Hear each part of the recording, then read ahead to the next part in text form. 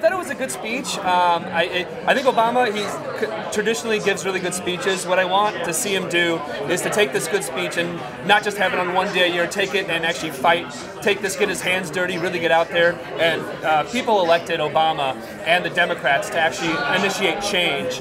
And so far, his first year, he's done an all right job. But what he really needs to do is go out there and fight for this, 365 days a year, go out, get his hands dirty, and really take it to the Republicans, take it to the Democrats in the Senate who are not pushing the stuff through. He needs to go out there and really, again, fight for what people elected him to do.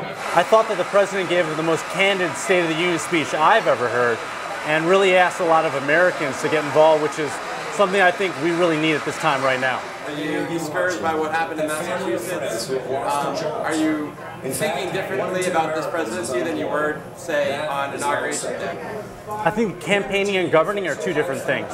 And I think that a lot of us knew that governing is going to be a totally different thing. And I'm happy to see that Massachusetts wants to do something different. I think our country's been looking for something different for a long time.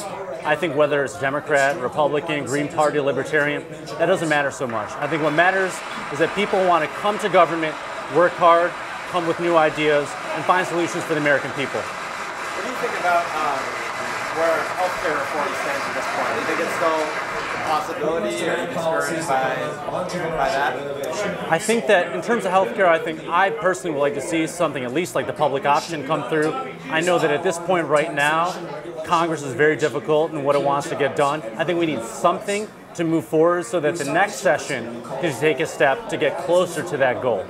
Are you optimistic that the president can forward his agenda in an election year, or do you think politics is going to get back into it?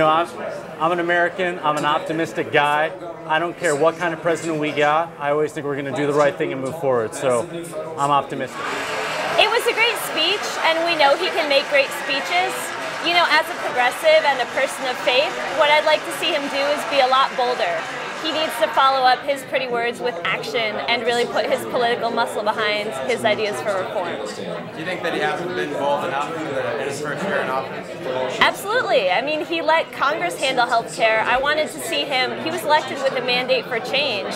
He could have done a lot for that himself, and he just didn't. Use reconciliation to pass the public option, because that's really the true thing that's going to actually have actual true reform. I'd like to see them, it'd be nice to get them to, they need to make a bill go through, but the only way to really do it is to have the senators man up and stop letting the Republicans and blue dog Democrats stop the reform that's needed. This change has to happen, and has to happen now. They don't need 60 to get things done. That's a made-up goal. I mean, I think they're using that as an excuse to be weak themselves. I'm not that worried about Scott Brown. I'm an American. I'm an optimistic guy. I don't care what kind of president we got. I always think we're going to do the right thing and move forward. So I'm optimistic. It's wishful thinking for it to think they're going to win over Republicans.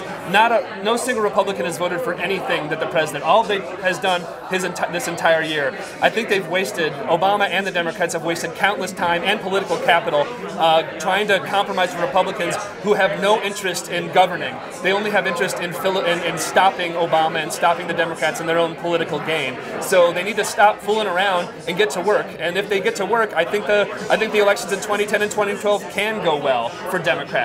They need to stop playing around and stop this fantasy that Republicans actually have the interest of the American people in mind, which they don't. Yeah. I'm optimistic insofar as we have nowhere to go but up.